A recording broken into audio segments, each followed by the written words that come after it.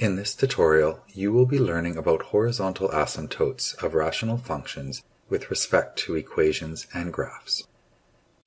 When looking at rational equations, you can determine if there is a horizontal asymptote, and if there is, its location by comparing the coefficients of the largest power in the numerator and denominator. There are three cases we will consider. First, where the highest power is in the denominator. Second, where the highest powers in the numerator and denominator are equal. And third, where the highest power is in the numerator. Horizontal asymptotes are used to describe end behavior.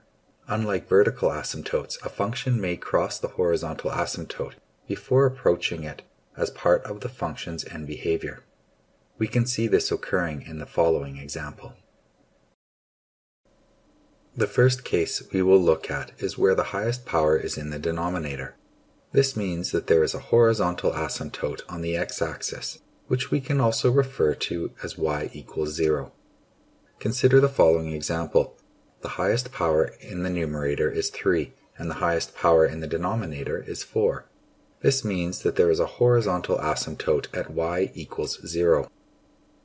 There is a case, though, where the horizontal asymptote may not be at y equals 0. This is when there is a vertical translation. Think back to when you learned about transformations and vertical translations. This will usually look like a number being added or subtracted after the main expression, and will move the function up or down accordingly. Here is a horizontal asymptote at y equals 3, after a vertical translation of 3 up, as seen here. The second case is when the highest powers in the numerator and denominator are the same. In these cases, there is a horizontal asymptote at the coefficients of these powers. In the following example, we can see that the highest powers in the numerator and denominator are the same. Therefore, the horizontal asymptote can be found at y equals 6 over 3, or y equals 2. Remember that a horizontal asymptote might be crossed by the function before it begins its end behavior, as we can see occurring here. There will also be some cases where there is no horizontal asymptote. These cases occur where the highest power in the numerator is greater than the highest power in the denominator. Here are a few different examples. In each example, we can see that the highest power is in the numerator. In this lesson, you learned about horizontal asymptotes of rational functions and their connection to equations and graphs. That there are three cases we may come across.